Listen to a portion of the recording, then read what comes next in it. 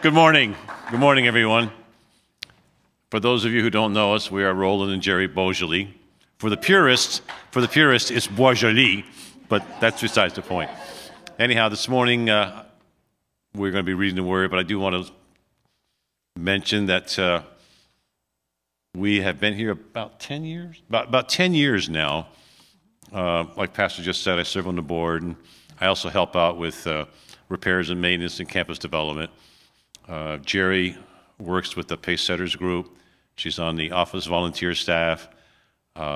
She hosts one of the prayer groups. I'm missing something. I do a few things. A few things. So we're kind of busy in the church, but we really enjoy it. It's our home.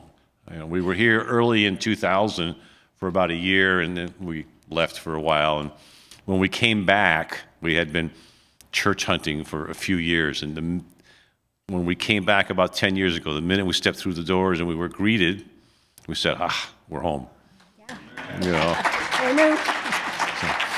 So this morning we're reading from Revelations 21, 1 through 12. And if you can, I'd invite you to stand for the reading of the Word. Then I saw a new heaven and a new earth, for the first heaven and the first earth had passed away, and the sea was no more. And I saw the holy city, New Jerusalem, coming down out of heaven from God, prepared as a bride adorned for her husband. And I heard a loud voice from a throne saying, "Behold, the dwelling place of God is with man. He will dwell with them, and they will be his people. And God himself will be with them as their God. He will wipe away every tear from their eyes, and death shall be no more.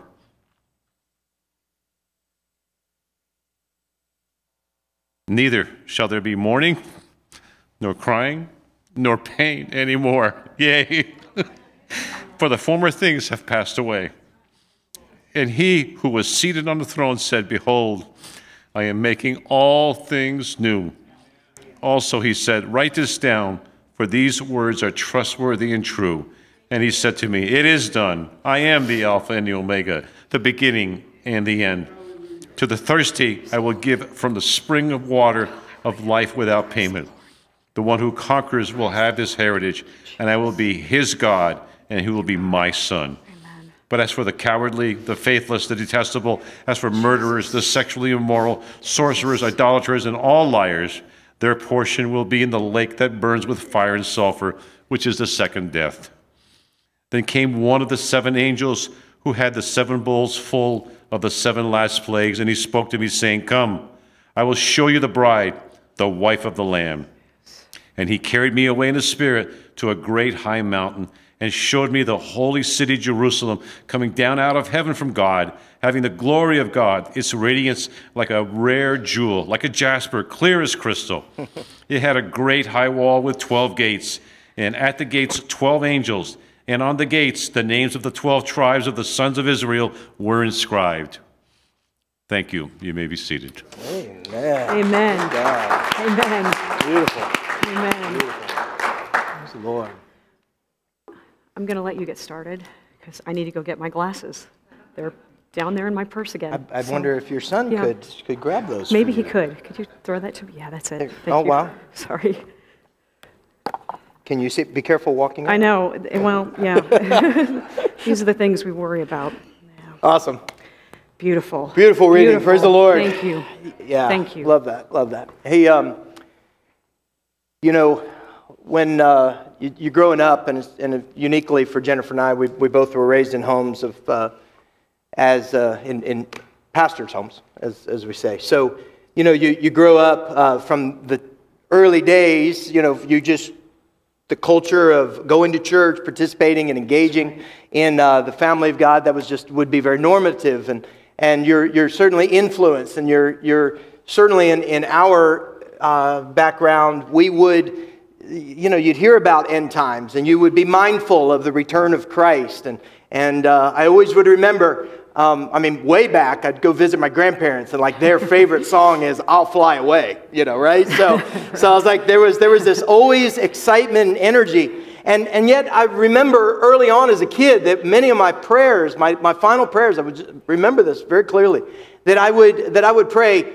Father, please keep my grandparents alive, to where they get to see the return of Christ. Keep my whole family. I want us all to not have to die and only experience the rapture, the return of Christ. And like I just had that mind that was like, God, please don't let my parents die. So that was like some of my final prayers at night. That's so beautiful. Yeah. And my prayers were far less worthy. Mine were more like, please come before the math test.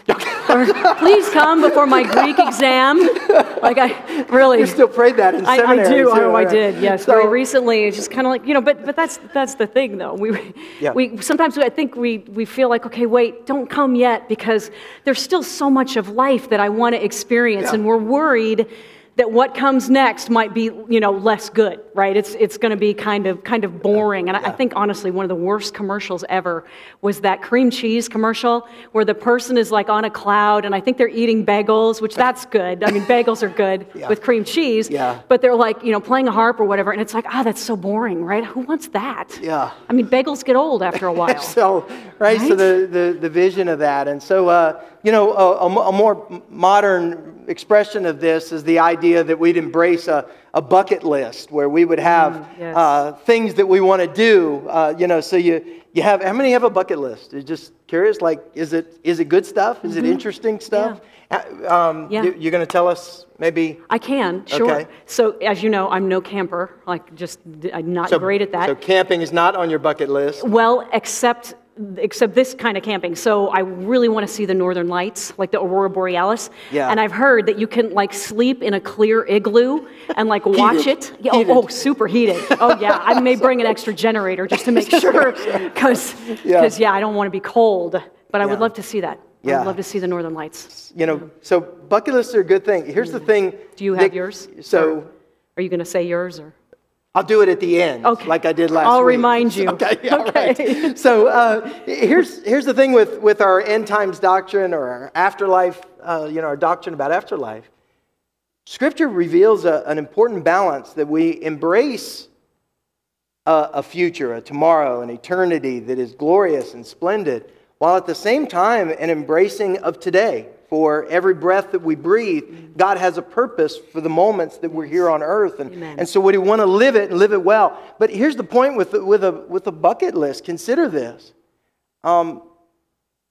It doesn't end. The possibilities of accomplishing and seeing and doing great things, we tend to assume that's going to end. My opportunity is going to end on this side of glory.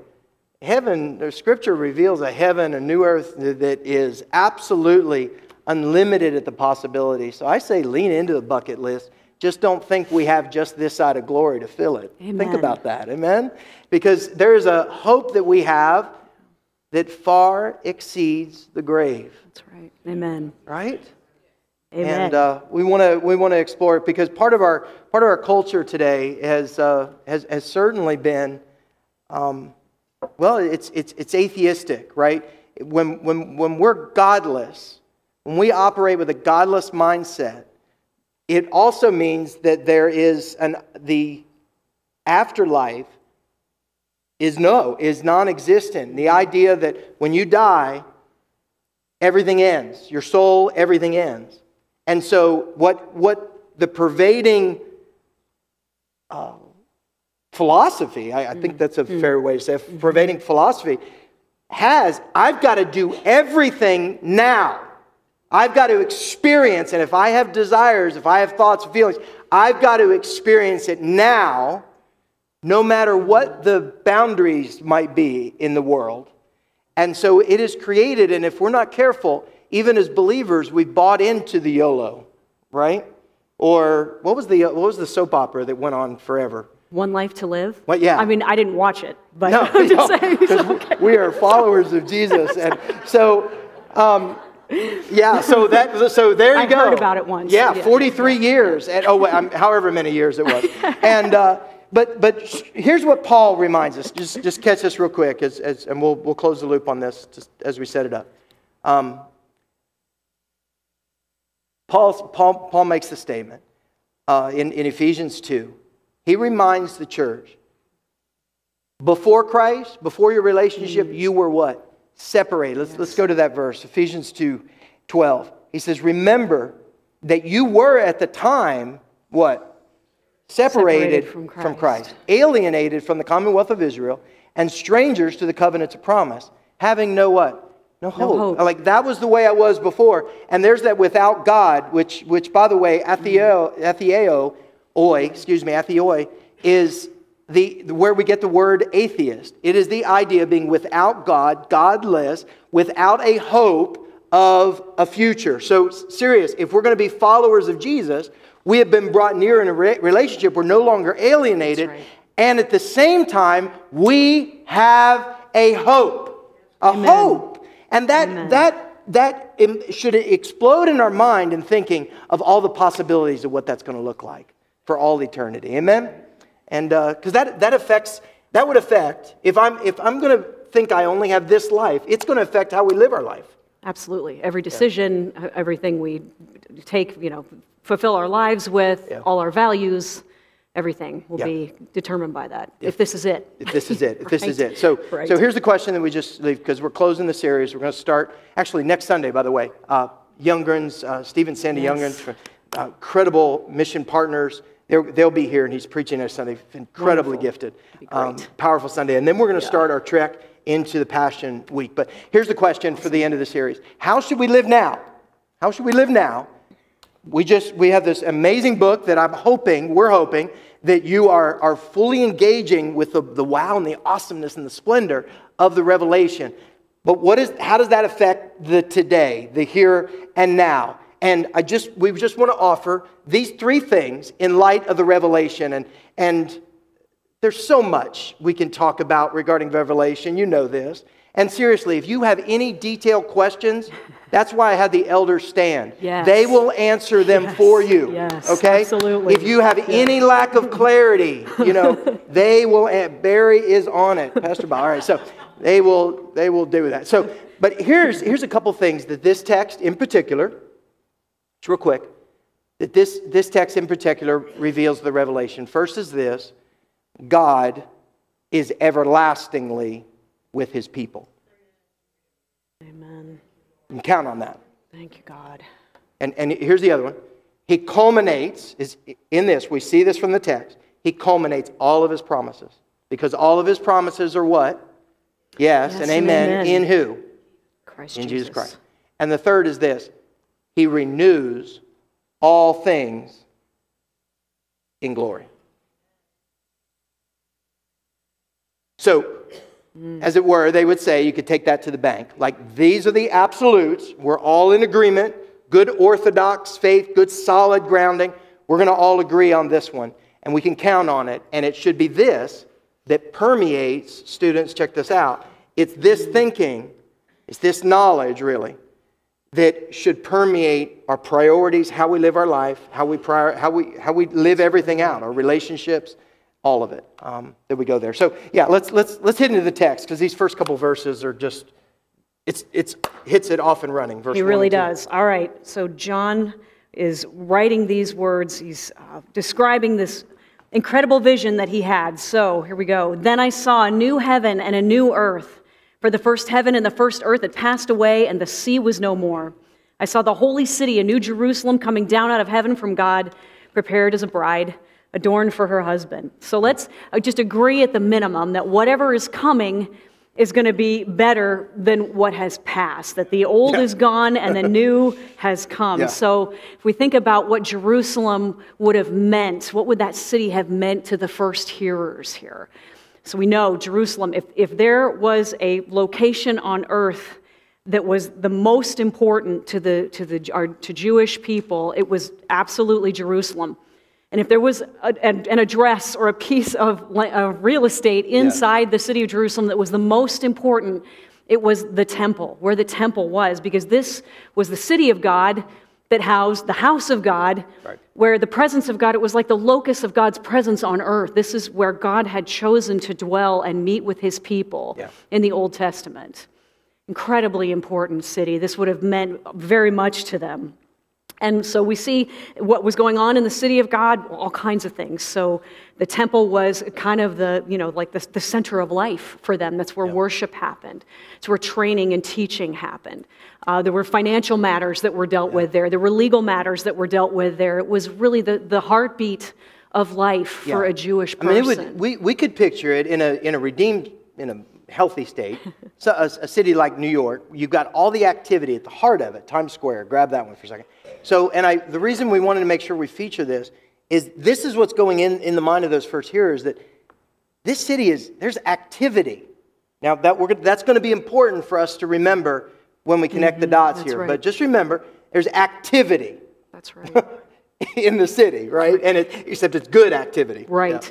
And in the golden age of the nation, when David was king and then his son Solomon was king, in that beautiful time of peace when God gave them rest from all the enemies, Solomon, with the help of David, built this glorious temple. And this would have been the thing that they would all want to get back to. And we see this over and over again throughout the Old Testament, where they just so miss those good old days. They really want to get back there, because that's when things were great. And that's when they had this beautiful temple where they could go and worship God. But Jerusalem and the temple very much connected to who's dwelling there, who lives there. It's the presence of God and the people of God together in this beautiful place, right? But we see one thing that happened while the Jewish people were desiring this restoration was some extra biblical Jewish writers, and Jesus dealt with this with the disciples as well. We see this in the Gospels and in Acts, that their idea of restoration, frankly, included national power and wealth and dominance over the Gentiles. This was all kind of caught up in their thinking of what it would mean for the kingdom of Israel to be restored. Yeah. Jesus is, getting ready to drop the Great Commission. He's ready to ascend. He's died and resurrected, and he's, there with the disciples in Acts chapter 1, and he tells them, stay in Jerusalem. Power's coming. The Holy Spirit is coming. Don't leave until the Holy Spirit comes. And their words to them reveal their thinking here, because they say, well, Lord, at this time, is it now that you're going to restore the kingdom to Israel? He's like, well, no, it's not about that. it's about the kingdom of God coming on earth, and your part in this. Isn't that wild? They were still hoping. Coming of the Holy Spirit, the third person of the Trinity, right? And so are now you going to make everything good and orderly for us and comfortable? Right. I mean, it really does. It reveals a mindset there. It's true. But the beauty is the Holy Spirit does come, and he does empower these people, and then they are set on fire, right, to take God's word into the world. Jesus often moved his followers, right? He moved their thoughts from a Jewish nationalism, Jewish power, you guys are it, into something greater. The question is, what's the something greater? Okay, because that's going to connect with what we just read in the text with Roland. So here's just an effort to connect the dots. Jen just mentioned this. They had in their idea, here's this temple coming down, the holy city coming down. And so in one sense, there could be this mindset that says, wait, physicality. It's all about the physical, the material. Physical building, physical structure, physical city, square footage. But isn't it Jesus himself that pushed back on that limited thinking? Now, please hear me. It doesn't mean that there's not physical. But really? Is that where our focus should be? Is that what our zeal is about? Or is it what Jesus was doing when he really pushed back? I mean, it wasn't odd for Jesus to mess with that kind of thinking, right? He did it with the temple. He goes in and what does he do? He turns over the tables in the outer courts when they're making it a den of thieves. He refers to it as a house of prayer. And he comes back, John records this because John especially gives attention to things like this with Jesus. It says, so the Jews they're asking, what sign do you have that for us doing these things? Jesus answered that destroy this temple. He's talking about the physical temple, which would have been the, what we call Herod's temple at the time, right? Rebuild. Which was a massive temple. It was incredible. It took 46 years to build. Destroy the temple, and in 3 days, these are words of Jesus, I will raise it up. And what does John come back and make commentary in verse 21?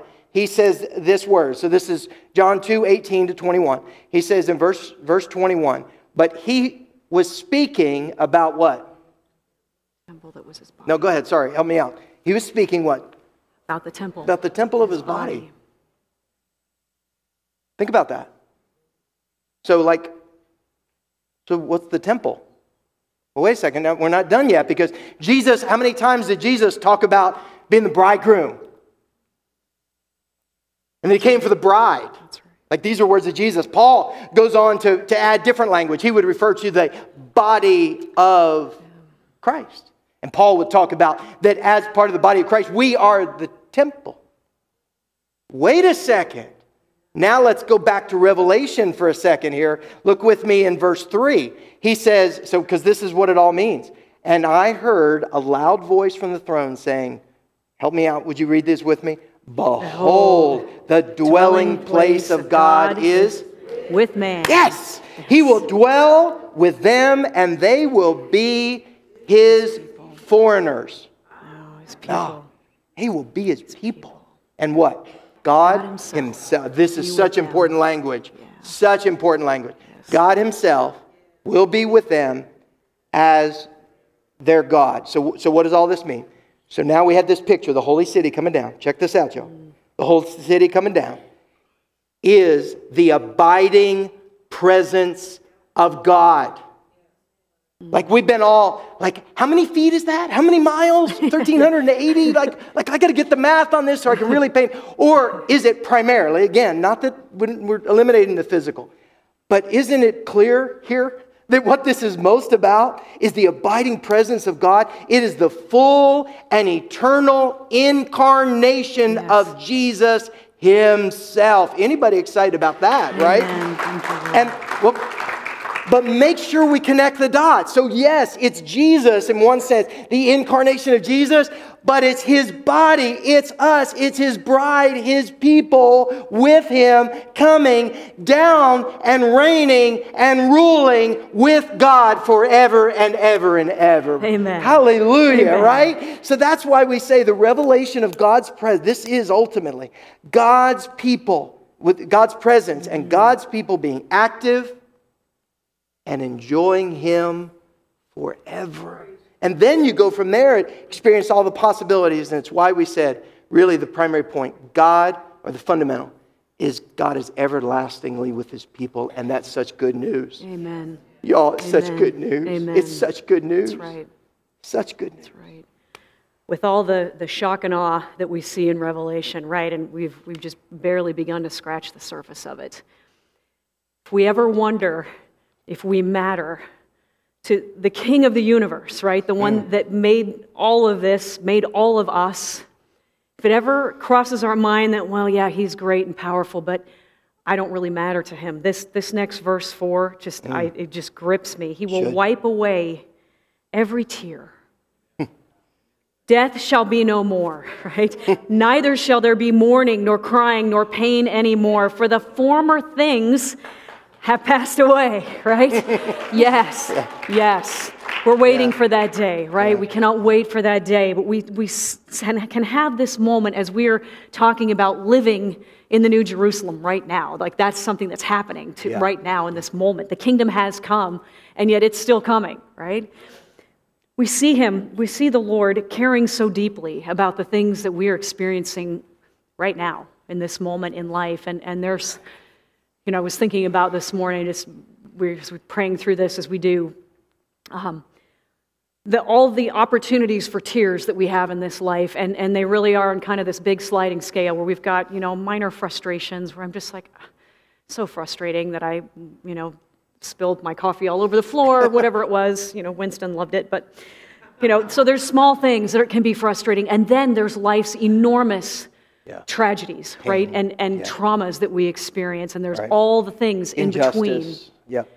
Injustice. We have, physical limitations.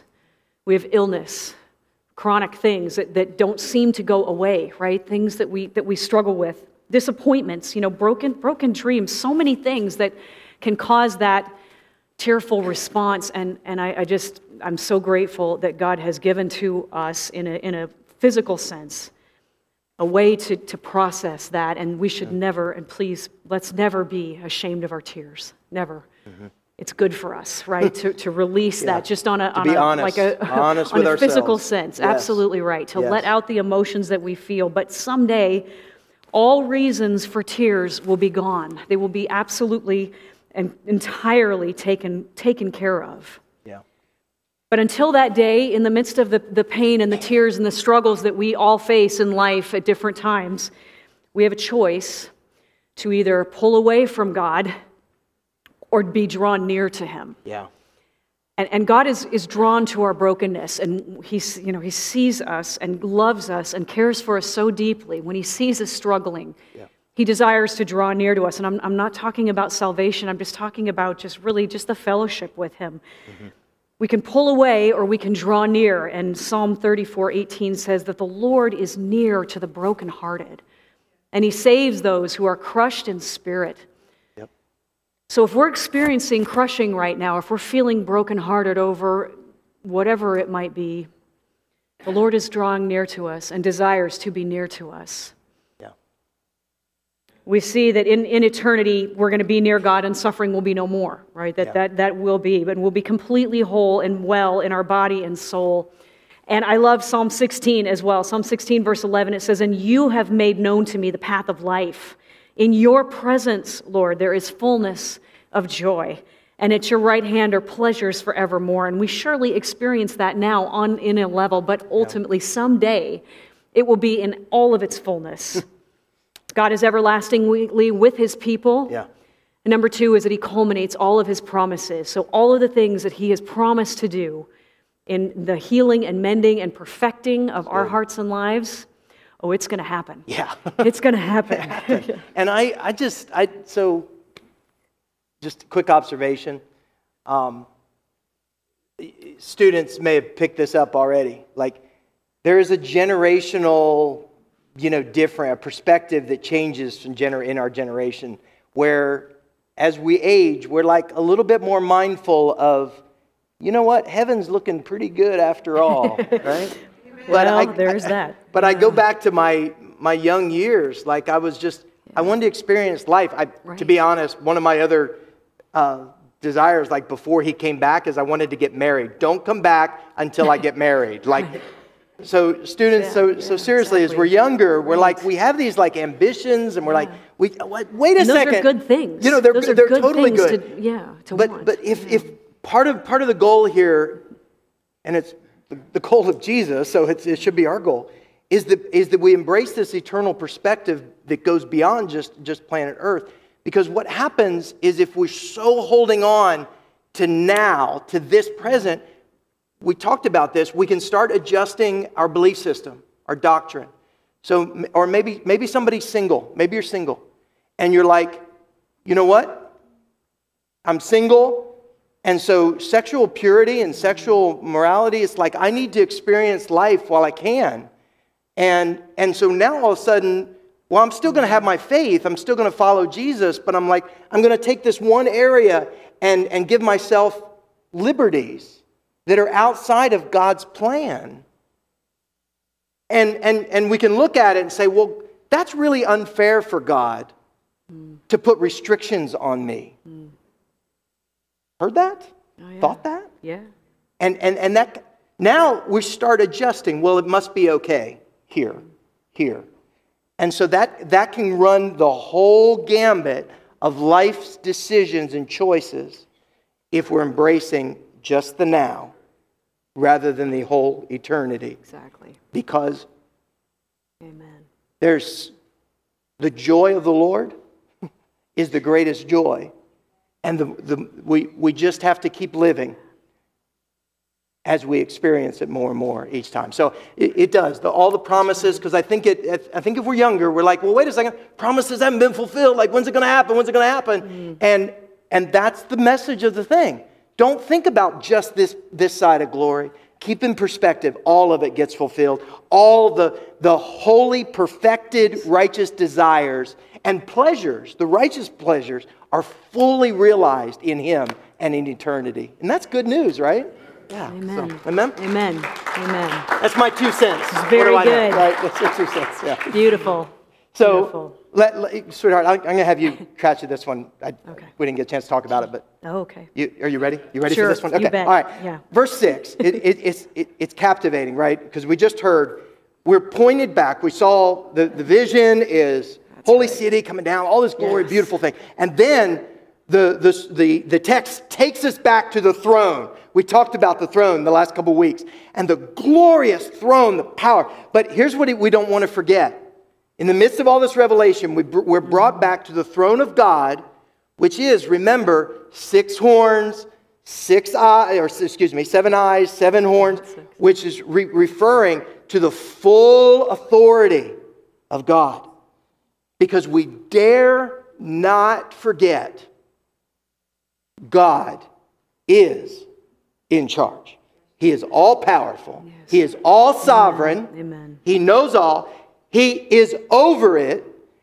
And we align our doctrine under that, right? Does that make sense? Like that's the superseding doctrine that we hold. And so that's why we're brought back to the throne of grace. So then we have these verses, and here it goes, because now we're reminded of the judgment. And he said to me, it is done. I'm the Alpha, the Omega. Sure, I mean, you speak to that. And then it goes, the thirsty to the one who conquers will have his heritage, and I will be his God. And then we have this in verse 8. Actually, can we just be transparent with you on this? We're like, well, the reading is like so glorious up to verse 7. Yeah. I think maybe we'll just have Roland just stop there. Yeah. Just cut right there. How many want to do that? Like all the good people in the room should want to do that. Like, can't we just stop at 7? But then verse 8 happens. Man, and they're like, so can I just, this got to break our heart. If it doesn't. So verse 8, but as cowardly, the faithless, the detestable, and so goes on. So sweetheart, explain that. Okay, sure, no problem. So first we're going to start with the Alpha and the Omega. We're going to go there first. Okay, good. Yeah. Amen. Yeah, well, actually, that's the important framing here. So it is. Because it's the Greek, beginning and the end of the Greek alphabet is Alpha and Omega, the beginning and the end, right? I think it's interesting that it was Greek, not Hebrew. I think that's something to note. Speaking the language of these hearers. Absolutely. This would have been a very common So he's including the Jewish language of the temple, but also the Greek, anyways. Right. Absolutely. He finishes what he starts, right? We see the Lord declaring this name. This is one of the names of God that the Lord speaks, that Jesus is the Alpha and the Omega. Yeah. That he's going to finish what he started. And what we see here in Revelation is like the outworking of what happened, what started on the cross. This is watching it come to its full fulfillment, full ramifications. So we can know that if God has redeemed us and we are saved, but we are also being saved, that this is going to continue until it's complete, till we are entirely sanctified and we go to glory perfected, right? Praise God for that. The working out of the cross is what we're seeing happening here.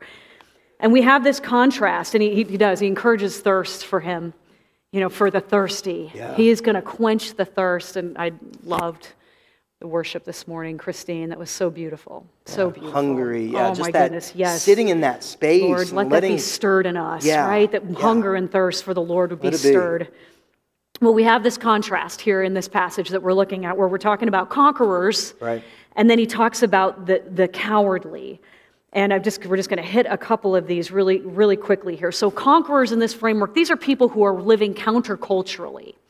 People that are not, bowing to the principles and perspectives and values that we see in the world around us. It's people who have chosen to honor God, right? What God says, what God deems as right and holy, that is what we're going to align ourselves to. Amen. And therefore, there's the conquering, because Jesus Christ is the ultimate conqueror, right? Yeah. We come in line with him, as you said earlier. So we shouldn't be embracing the traditional warrior kind of thinking. It's conquering as in, there's a sense of that, but it's this victorious life. Right. The life in Christ. Well, that's where the abundance is, right? He told us that's where the good life, the full, rich life is in following him. Good. So to live counterculturally as a citizen of the New Jerusalem is to conquer, essentially choosing God's reign over every other possibility, right? Yeah. So we see this here. So the people of God, the conquerors, those who are thirsty, these are people who have ultimately been forgiven. Because as we look at this list of, the cowardly, faithless, detestable, all of those things, like, first of all, this is all of us outside Christ. Mm-hmm. There's not one human being that can stand righteous before God outside of Christ. It can't happen, right? Right.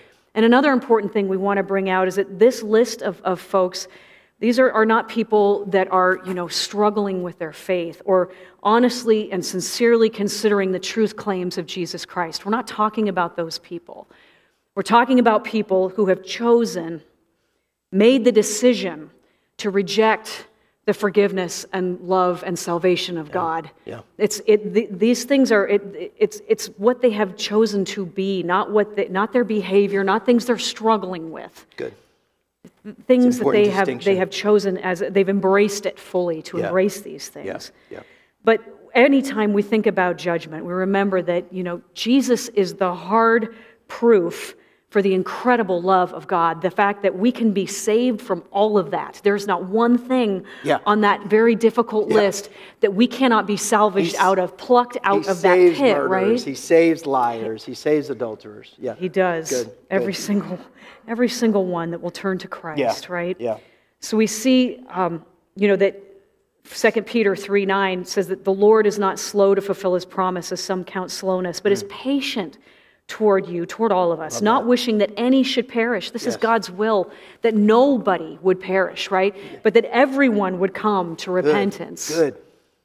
We need to know that when we're thinking about how this judgment thing is going to work out. And even in John 5:22, same writer of Revelation in his gospel, says that, Jesus, the words of Jesus, that the Father judges no one, but has given all judgment to the Son. So let's think about that for just a second. The Son is the one who put on human flesh and came and lived a perfect human sinless life by the power of the Spirit, right? Right. Tempted in all ways, just as we are, and yet without sin.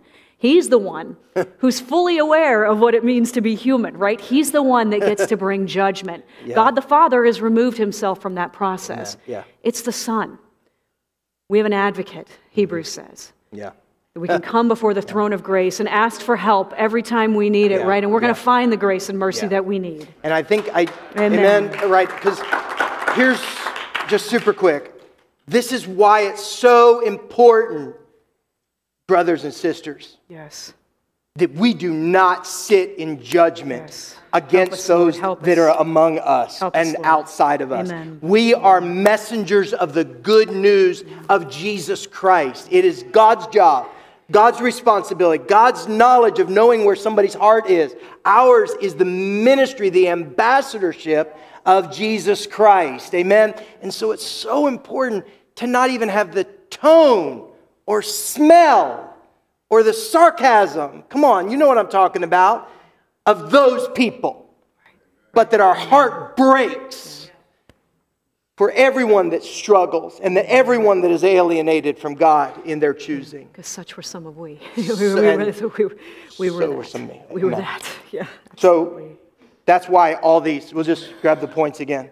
God is everlastingly with His people. It's why He culminates all of His promises. We see this.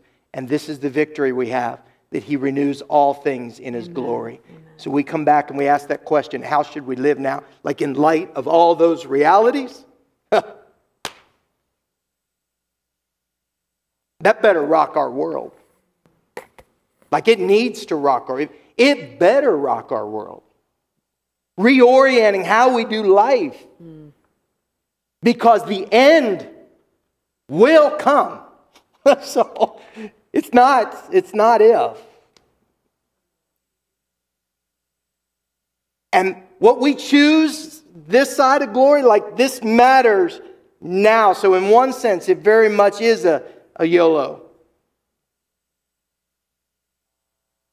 You only live once. Thank you. Yes. I just know it's YOLO. Only live once. And in one sense, it is like, bucket list. Verse 9 through 12 encapsulates this. And I just bring us to the center verse in this because it kind of just brings it home. Talks about the 7 bowls. But then And so the judgment. And then it goes into verse, as it nice says, come, I will show you the bride. And that's us, the wife of the Lamb. It's described. So, boy, the whole marriage picture is such a big deal here. The bride, the one flesh. We're like one. Think about that one. We're one flesh with God, with Jesus Christ. Think about that. And that's why we say, when it matters, that it matters. We reign and rule with Him. Then, yeah, and now. Amen. Like, how cool is that? There's one little interesting thing that could be missed with this little passage here. It's this little, we'll go to the verse here, actually with that question again. And that follow-up verse, it says, showed me, city of Jerusalem, coming down out of heaven. So again, the way it reads, I see this, it's coming down. But what's very interesting in the original language, in the Greek language, it's what's referred to as a present participle. And you're like, half of you look at me, the only one it's a part of Greek that I failed. The question I missed on the it will connect it with English here. The participle, so an active verb, and it's a compound. But it's in the present tense. And why that matters is because he's making sure, and the first hearers are going to hear this, that it will happen coming down, but it's a present reality. That it has come down. Yes. And it's why Jesus said, He came preaching what? The kingdom of God is, come on y'all, you know the word. The kingdom of God is at hand. And this is how we close the loop with all this together, right? This is a present reality that must rock our world. That the kingdom rule that we get to participate in is not only a kingdom that is in the future, but is here and now. And it's what it means. Please hear this. It's what it means to be in Christ. Followers, if we've accepted Christ, born again, we are now in Christ. And the Spirit of Christ is in us, students. Hear this. And so it's why we make a decision. And I hope that everyone, at the sound of my voice, before you leave here today, will make a decision, if you haven't already. I'm going to follow Jesus. I'm going to receive the gift of salvation. And I am going to receive the Spirit of Christ. Because now I'm in Christ. And now is the day of salvation, where I get to begin letting the kingdom of God be the reign and rule. So all the values, the way I love, the way the flesh is crucified, where I'm not satisfying the sinful desires, I'm allowing my spirit to be in union with His Spirit and to be alive. And I love one of our favorite professors when he said, when we finally see the face of God, our hearts will want nothing else. Amen. And so we encourage us today, as we just closing thoughts here, let's keep eternity. How are we going to live today? Let's answer the question. Keep eternity in your thoughts. Keep eternity in your thoughts. Like, it's a good thing. That's right. Think about it. Talk about it. Just make sure we connect the dots. That eternity, in a very real sense, is already being able to be experienced in Christ. Not in Babylon, the world, but in Christ. Amen? Amen. Amen. There's a writer named Victor Hugo. You're probably familiar with him. He wrote a book called Les Miserables, and it's about this thick. It's like ginormous, like doorstop kind of material. And he was a believer in Christ, and he was talking one day about how he feels like he still has so many things inside him that he hasn't written down yet. So much more to write, so much more to do. And, but he's talking about how the grave is not the end. Yeah. He says this, he says that my day's work, after I die, my day's work will begin again the next morning. The tomb is not a blind alley, right? It's a thoroughfare. I love that. Right? So good. He's good. It closes on the twilight, but it opens on the dawn. Woo. This idea that there's more to do. And I guess I'm going to hazard this is my opinion, that anything that is good and giving glory to God, that we'll be able to do those things in the next life, right? Yeah. That why does creative activity have to stop, right? Why can't we continue to write and read and learn and study and make art and do and all those things? instead of bitter coffee, it'll be just really great tea. It'll be perfect. Yeah. And, bagels, lots of bagels. sorry, no, Christine, no, okay, no, Nicholas, that's not no. Good coffee. No. The good kind. Right. It's really like Exactly. so can't we just say this?